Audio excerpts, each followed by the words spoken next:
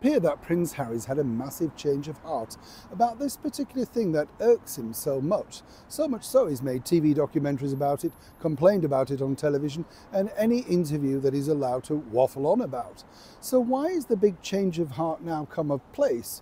And more importantly, is he truly playing with us? And making sure, of course, that, well, we buy into whatever narrative he's now decided he wants us to go down. It's a dangerous game. I would advise Prince Harry of this, seemingly because he won't win it. Let me explain. Hi, good morning. Nice to see you. Whatever you're doing. Yeah, you all right? Not bad, thank you. Lovely to have your company, whatever. And welcome one and all brand new subscribers. It's always lovely to say that genuinely, and I'm so thrilled that we get so many new chums on board. A lot of people will remember when we were a very small but prestigious group, I like to think, don't you think? Now we're just a larger group, but still prestigious, of course, and the best educated people in the internet today. Well, you are, I know. Yeah, there's no need to boast. Yes, I know. I can say, yes, these, let's just share. Who's got a degree out there in the world? Did you get a degree? Did you go to university? Put your hand up, I can see you. Did you? Yeah, you see, this is it. We've got very educated people on this channel. They often think, why am I watching this? Yeah, but seriously, you hear so many people now, don't you, talking about degrees and universities and stuff like that, and you think, right, for some of us, we just had to get out there in the world of work and make do, didn't we? You're like me, absolutely. This is the problem.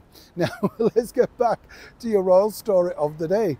This happened the other day, right? And it's fascinating to think because, whether you like them or not, it's a kind of not a sort of thing we normally associate with the British royal family. Prince Harry basically going into a New York tattoo parlour. Not, of course, any New York tattoo parlour because it's a celebrity one, if there is such a thing, right?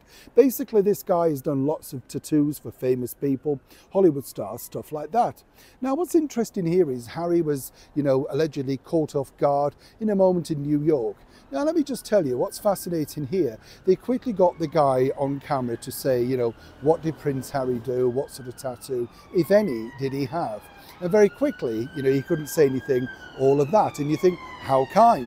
Well, not really, you see, because the particular individual himself will have signed an NDA and he won't be allowed to say what happened behind those closed doors. It doesn't really happen, well, he can do if you're a celebrity, but then most celebrities just want to rush off to Instagram to show you what they've got inked, to their many followers. Many even film the experience literally live, so it seems a strange one. So what's the story behind this? Well, desperation really, and that is truly the story. Well, he was in New York. Harry was able to meet with the tabloid end of the world, including Vanity Fair, People magazine, and Town and Country magazine. These are all the sort of people that apparently he wants to keep away from. He and Meghan, they wanted grassroots journalists, not trashy tabloids. And of course, whether you like Vanity Fair, People, whatever, they're just glossy tabloid newspapers printing gossip. There's no two ways about it. And that's the deal that now Harry, spotted at this particular event, has now done. He was more than happy to see them. So how did people know that he was going to the tattoo parlour? Well, let me tell you, everybody knew well in advance, at least 48 hours, because his security unit had already been there to the tattoo parlour. They knew what door he was going to be coming in, what time he was going to be arriving, and then there was a tip-off to the media.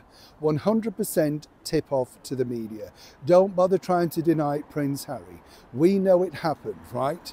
Now, what's fascinating is, why would he want to do this? Well, it's deflection. After a week of bad press for his wife, the former cable TV actress Meghan Markle, what better to get people talking about another topic? And perhaps a royal getting inked is something that you don't necessarily see every day.